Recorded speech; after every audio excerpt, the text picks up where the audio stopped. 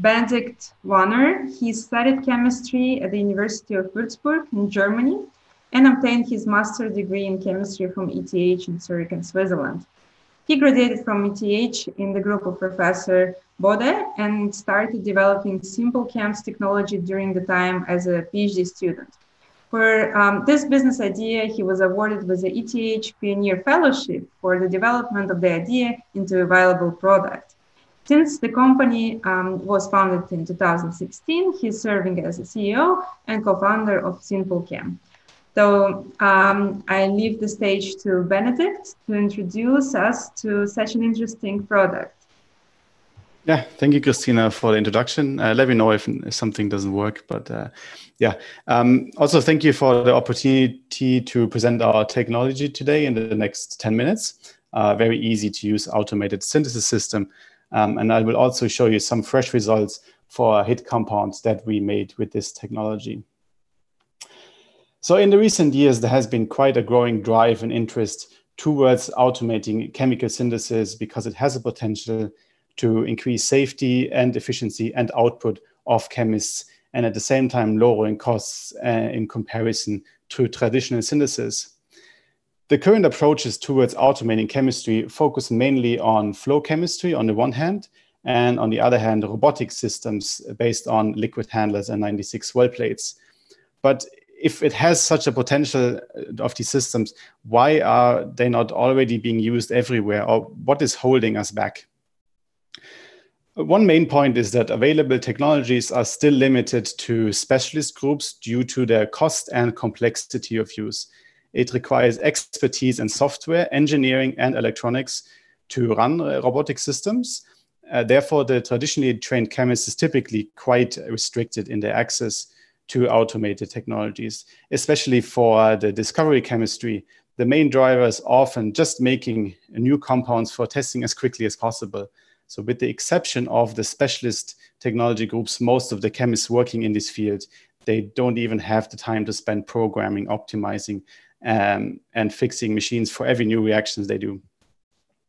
Therefore, our goal was to bring a technology to them that was incredibly easy to use, requires no programming, and offers the ability to do the reactions they routinely use, but in a fully automated way. So Synple Chem has developed a fully automated synthesizer based on disposable reagent cartridges that works similar to a well-known coffee capsule system. The technology consists of the machine hardware and pre-programmed reaction protocols, plus the reagent cartridge that come pre-filled with all the reagents necessary for a particular reaction. It's similar to the coffee powder in coffee capsules. The user simply then inserts the starting material he would like to transform, then a disposable single-use reagent cartridge for the desired reaction. And upon the push of one button, the machine carries out the chemical reaction to generate the isolated compound in a very short time, safe and convenient manner. The setup will only take less than 10 minutes and is then running completely by itself, allowing the researcher to focus on his other work. On our homepage, there are a few videos of the reaction setup, so if you can have a look how the reaction is set up and works in more detail. After the reaction, then the user can just pick up the product, which will be in solution in the reaction vial. As well as the time saving and the resulting cost saving, the fact that the methods are highly optimized means less materials are used and less waste is also generated. And from a user perspective, you just basically plug in the machine into the power, and then it's super easy to use from there directly. So it gives easy access to molecules and chemistry automation technologies without any requirement for specialist training in programming, engineering, or automation. And it also provides a much safer option since all the chemicals are contained within the cartridge and the machine setup. We are constantly stepwise expanding the range of available chemical transformations that we have. And we have about now 3 to 5 new ones every year. And here on the slide, you can see the applications that are available now in cartridge form. They range from more standard organic reactions like heterocycle formation, Mitsunobu reactions, reductive aminations of fluorinations, to also hot applications like cartridges for protein formations, for example. Also, you can see our existing and upcoming applications on our homepage, or send me an email if you have any questions. Now I would like to give you a quick example on how the technology works, and I will just talk you through two of our current applications. For the N-heterocycle formation, you can easily convert aldehydes in the corresponding N-heterocycles by, we have now about 7 different cartridges available for heterocycles, ranging from simple morpholins or substituted morpholins to 7-membered rings. To enable this transformation, the cartridges have 4 compartments. And for this application, we have encapsulated the organotin reagents as a solid form within the first compartment, then also have a copper catalyst required for this reaction, and some silica and a catch and release resin for simple workup and purification. During the process or during the reaction, the instrument basically pumps the reaction liquid through the individual compartments of the cartridge for roughly 5 to 7 hours, depending on the heterocycle, to carry out the conversion. In the second example, the reductive amination reaction class, the user can actually choose both the aldehyde and the amine. We packed in the cartridge some solid supporting reducing agent and an acid to facilitate the reduction. Also, we have 2 scavengers where we can capture any unwanted products or starting materials. The substrate scope for the reductive amination is quite big, and we obtain high yields comparable to batch reaction and also high purity. And the example substrates here on the right, you can see you have many different functional groups that can also be functionalized in the next step later. Also, the substrate scope for other reactions you can find on our homepage and on the application notes, which are available there. So in the second part of the talk, I would actually like to focus on expanding the idea a bit more away from just the machine and one cartridge to an application example.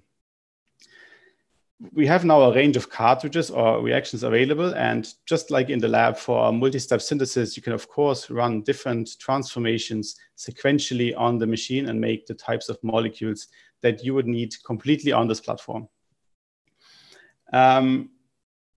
So we wanted to show you how the Synple machine could be applied to run a lead finding project, and to do this with basically very little amount of hands-on work. For that, I would like to first address that the device is actually not a high throughput device, which just makes millions of compounds and screens them like in a robotic system. But blindly making and screening everything possible isn't really necessary and desired anymore today in this world anymore anyway. So in this example, what we did, we took 2 cartridge types, the heterocycle formation one, which makes the heterocycle and directly an acetal deprotection. And then we directly afterwards run a reductive amination with another cartridge. And with this, we could now technically just blindly make a lot of compounds and screen them. But instead, what we did is we created first a virtual library with all types of different possible products you could make from commercially available aldehydes, amines, and 2 cartridges. So by calculating this library, this gave us the virtual library of about 460,000 compounds, which were then in silico screened against, in this case, the SARS-CoV-2 virus main protease. And then after this in silico screening, we got a set of virtual hits or pre-selected compounds that are all more or less guaranteed that we can make them on the Synple machine with not more than 10 minutes hands-on work time per compound. Since 23,000 was still a bit too much to make, we filtered that down to a bit more, and we selected then 30 compounds to make. And here you can see a selection of 15 compounds that we made, and the yields are ranging somewhere between 20 to 40% over 2 steps for this quite nice looking molecules. And in terms of yields and amounts, the aim here was just to get some material as fast as possible and then do the biological testing to confirm the results from the in silico screening. And for this, we had several devices running in parallel, so you can obtain these compounds just within a few days. And there is no more hidden working time where you first need to program a robot over several days. By the way, this library is also available for download on our homepage soon, or just send me a message and then you can get it already before. And you could technically also use it for your own virtual screening and see what against the target of your choice. Once we had these kind of compounds, we submitted them for biological testing.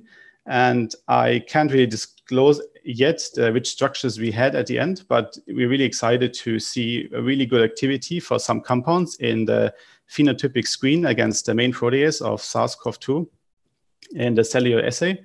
And we only had 30% of compounds which are actually non-active.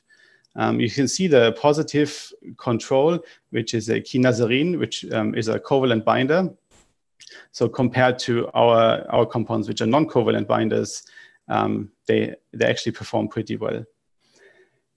So you can see that the technically, really brings some efficiency to synthesis. And the brilliant thing is that we did most of this work during March and April, when we had to work in 2 shifts. So even though the chemists were not that much in the lab, we actually got a lot of work done. So currently there's more detailed screening for the binding affinity running, and we hope to get some results soon and can publish and share that with you as well. And this was just a nice example of the potential applications, but there are many more, and we would be happy to discuss the potential applications in your lab as well. So you can also visit our homepage, where we have a few videos, how the device works, some application notes to download to give you a lot of details and a good overview of the capability of the instrument. So I would like to thank you for your time